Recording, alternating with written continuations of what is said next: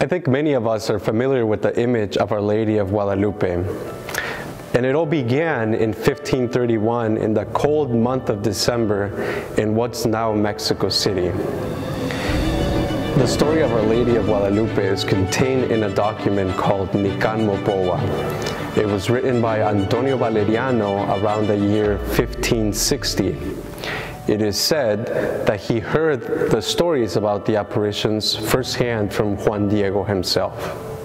In the document Nican Mopoa, Antonio Valeriano says that about 10 years after the Spanish conquest had taken place and all arms were down, an Indian by the name of Juan Diego was passing by the hill called Tepeyac. It was on this hill that Our Lady appeared to him. Although we might think that Our Lady only appeared to Juan Diego once, she appeared to him several times. And throughout those apparitions, she gave Juan Diego the message of her son.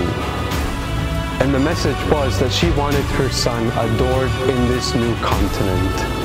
In one of those apparitions, she asked Juan Diego to go speak to the newly appointed bishop, Fray Zumárraga, to have a small church built for the worship of her son.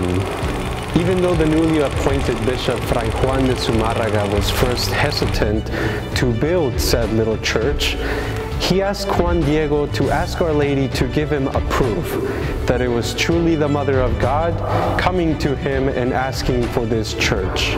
During a subsequent apparition, Our Lady asked Juan Diego to climb to the top of the hill and find there the sign that the bishop was asking for, roses. It was a month of December. Roses do not grow in Mexico City at that time. It's too cold. When he climbed to the top of the hill, he found roses.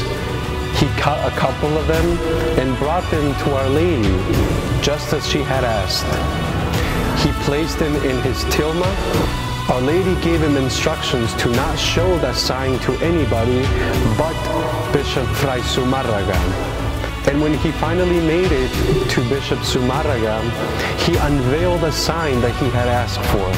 Little did he know that when he unveiled the sign to Bishop Zumárraga, the image of Our Lady was stamped to his tilma.